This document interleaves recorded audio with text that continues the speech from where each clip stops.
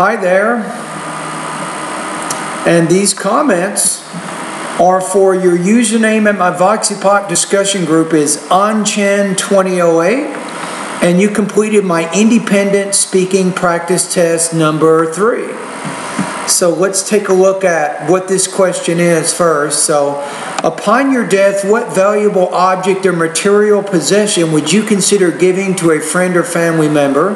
Why would you want your friend or family member to inherit this object? So, notice two things here. The object that you want to speak about is singular, and then the friend or family member that you need to talk about is also singular. It means you have to have a very specific focus to this particular idea. All right?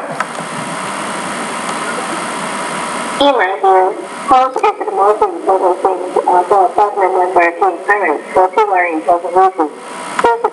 Okay, so first of all, for two very important reasons, I would move away from that type of topic statement in the beginning. That's a very predictable, unoriginal way to start the speech, and it's not really demonstrating what we call good sentence variety or complex grammar.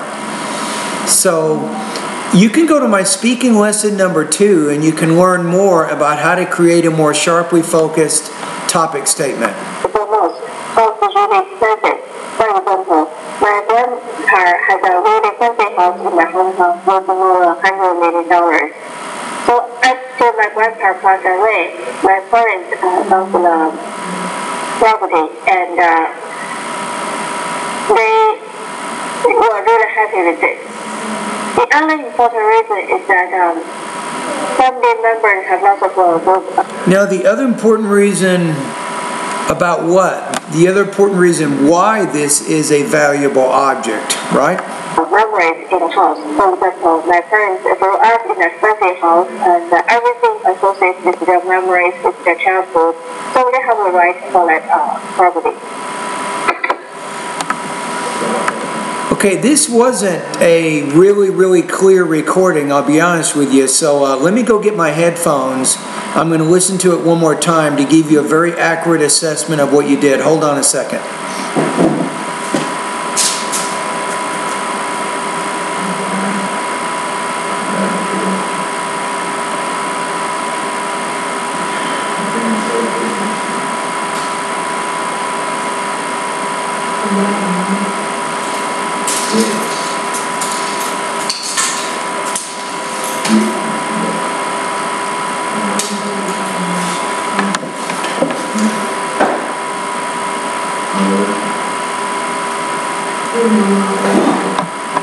Okay, let me listen to it one more time.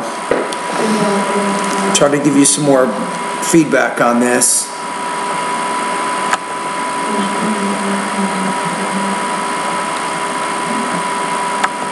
Okay, I think you said house. Let me listen again.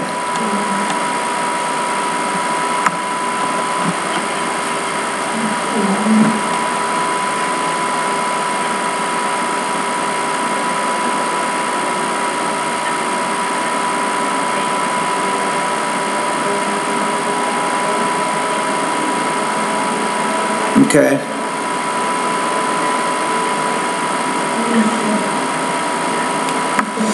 Now, I think you have to go back to this question for just a minute, Anthen. So if we go back to the question, when you say the other important reason, the question here is what object or possession would you consider giving to a friend or family member upon your death, and why would you want your friend or family member to inherit this object?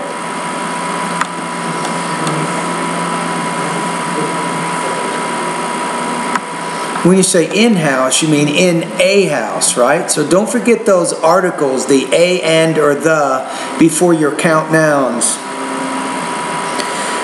The other thing is, when you talk about a friend or family member, you should be more specific. Would you like to give this object to your mother, to your father, your grandfather? Would you like to give it to your son or your daughter?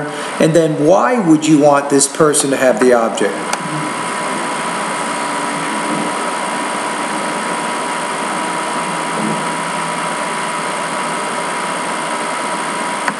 Okay, so I think you could have probably done a little bit better job answering this particular question. So the first part of it is the object, which is a house, and then who would you want to give this to?